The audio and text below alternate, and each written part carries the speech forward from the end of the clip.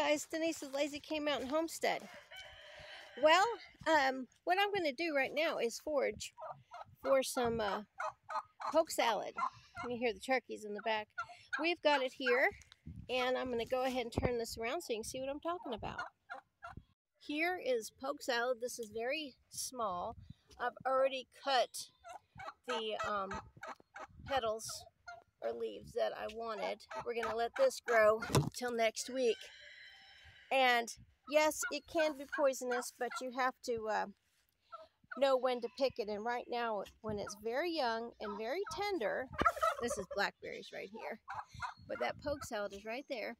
And if you leave it, it'll actually grow into a bush. And then you can cut the bush back or just let it die, and then it'll come back. And you can forage for that. We do that every year. And in this video, hey girls, I hear ya. Turkeys are like, what are you doing? Here's some more over here, and you can see that that was an old bush from last year. And this is what it looks like. And you don't want it to get any higher than about a foot. After that, you don't want to harvest the leaves because they can make you sick.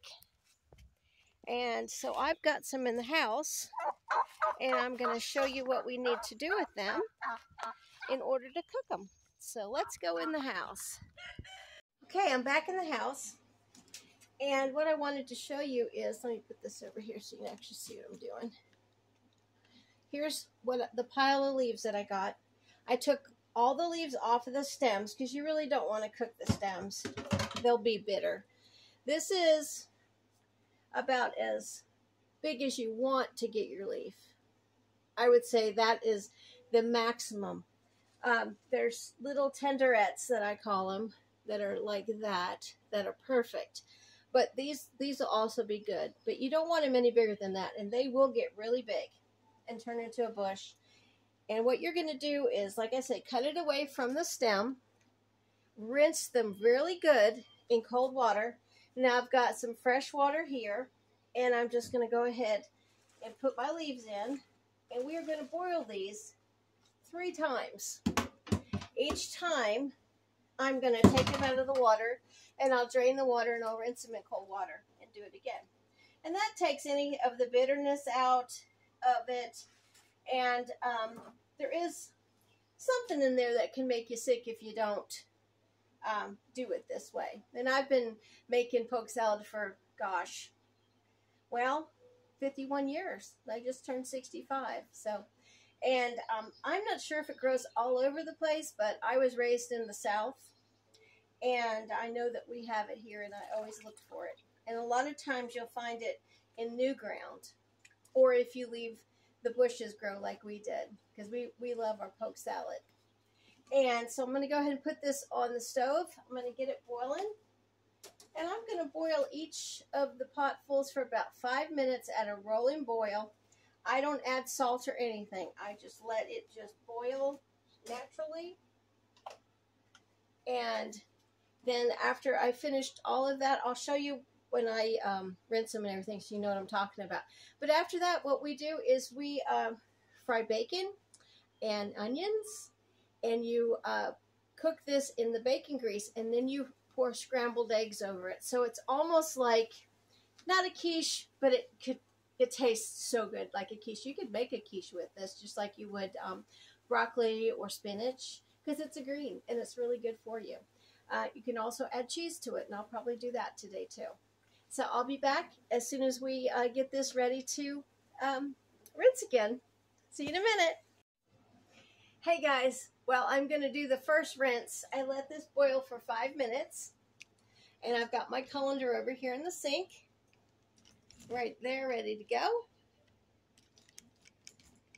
And I'm just going to bring this over here and pour it in the colander, and just go ahead and rinse it really good with some cold water.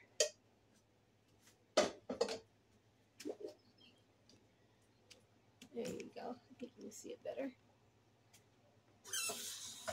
And it really wilts down. Now what I'm doing is I'm really boiling out the vitamin A. It's Poke Sallet is concentrated with vitamin A, and it's too concentrated for the human body to eat it as a raw vegetable. But it's fine once you boil it down a few times and rinse it out. But you really want to rinse it. You have to be gentle with this because it is a green and it can tear. I mean, I'll be chopping it later, but I don't want it to be torn. Okay, so put that aside, get my pan, and I'm just going to rinse it out real fast, the pan, and fill this up again with cold water, and then we will boil it again. And this will be boil number 2, and then will be number 3. And after we're done with number 3, we will go ahead and show you how to use the poke salad as a meal or a side dish. Like I said, you could use it in a quiche if you wanted to. It's really tasty. And foraging is fun on your homestead, you know, and you can do things like that, like the homesteaders did back in the day, the pioneers. I mean, they're the ones that knew how to do all this and taught us how to do this, and it's important. If it ever came to a point where you had to find something in the woods to eat, you could certainly do this over a campfire. All right, well, we'll be back. Okay, guys, we're back. My hair looks kind of crappy, but I've been outside doing stuff. Willis is home, finally off the road today, so we've been outside doing things while I've been waiting for this poke salad to get done. So let me show you what I've got. Here's our poke salad right here. It looks like spinach. Go ahead and just bring it up there to the camera. Looks very much like spinach. And I went ahead and I drained it really good, and then I squeezed it in a paper towel like you would do spinach, and then I just kind of chopped it lightly. That way you don't have any big pieces.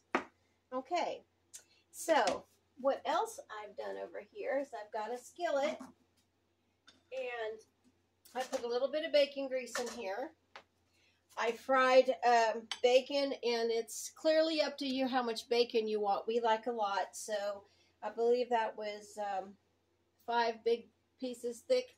1 whole onion chopped. I've got some butter, which I'm going to put in here with the bacon grease. I just like that flavor, plus it helps with the frying and the smoke point of the bacon. And then also, I'm going to let this melt down, and we'll saute our onion. And then I'm going to go ahead and put some cheese in there, but I've got some eggs over here. I'm going to go ahead and crack 4 eggs in a bowl while this is melting, and I'll be right back. Okay, here we are.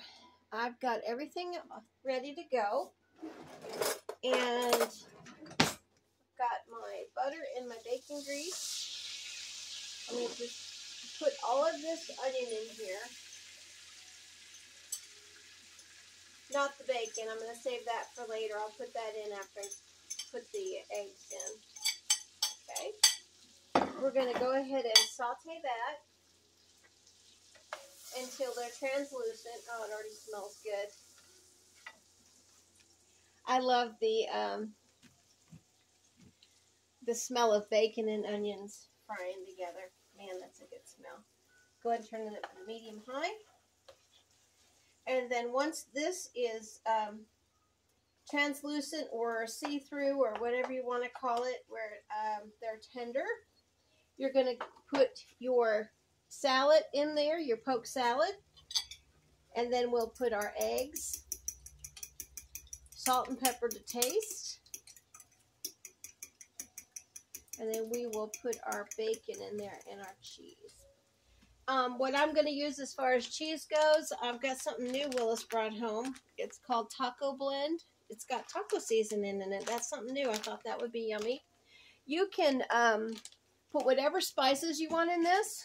Whatever, if you just want salt and pepper, that's fine. If you want to put anything else in there, you can, because basically poke salad is, it's just a green, and do reference it like spinach. So it's kind of a real mild flavor. Oh, and one thing I did want to tell you, when you boil it the first go, because you know you got your 3 times, your first time it's going to stink because that's just the way it is. But the second 2 times you don't smell anything at all in your kitchen. So I wanted to let you guys know that, just in case you're like, oh man, this stinks. I don't think I want to eat this. But believe me, once you rinse it the first time and then you keep boiling it, it's good to go. So as soon as these onions are translucent, we'll be back and do the next step. Okay, I've got the onions where they're translucent and tender. You don't really want them to brown too much because that'll change the flavor. And we are going to go ahead and put our poke salad in here. There you go. A little bit jump chip. And we're just going to kind of mix it up in there. And if you guys wanted to try this with any other kind of green, you could. It would taste really good with Pinto beans, fried tigers. I was telling them about greens. You could do this with any kind of green, really. I wouldn't do it with collard greens because that has no flavor. I'm going to go ahead and turn this down to medium. And basically what we're doing is we're just kind of spreading this through the onions because everything's already cooked in there. I'm going to get you to taste this thing. Okay, so now we're going to go ahead and we're going to put our 4 scrambled eggs in here.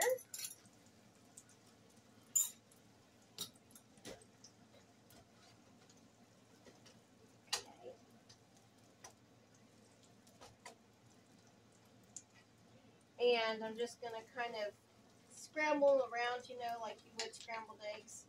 If you want to make it like an omelet, then you wouldn't kind of mess with your egg. But that's up to you. And I am going to put some more pepper in here.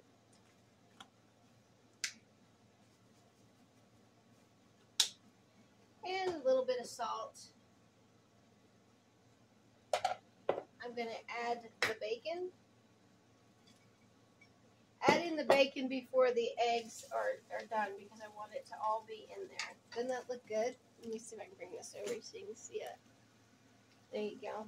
Looks really yummy. And like I said, this can be a meal in itself. You could put this in a, excuse me, you could put it in a regular pie. I wouldn't put it in anything but a regular pie crust if you wanted to do that. You could bake it as a quiche. Or you can have it as an omelet or a side breakfast. We're going to have it as a side tonight with some fried chicken. And I'm just going to sprinkle some cheese on here. And I'm going to just let this melt. I'm going to put a lid on it, and it will actually cook it.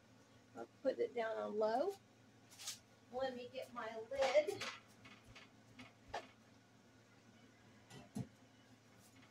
That's a trick my mom taught me a long time ago. If you just want your eggs to fluff up, just go ahead and put your lid on there.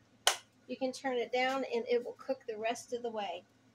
So that is that as far as cooking it. Probably another 5 to 7 minutes just like this till the cheese is melted and the eggs will be done. And it will be good enough to eat. So I'll get Willis in here and let him try it and see what you think. So I'll be right back. Okay, I got Willis back in the house so he can taste it. I hope you cooked it long enough. You know I did. That's what it looks like. I got $100,000 worth of life insurance. Stop it.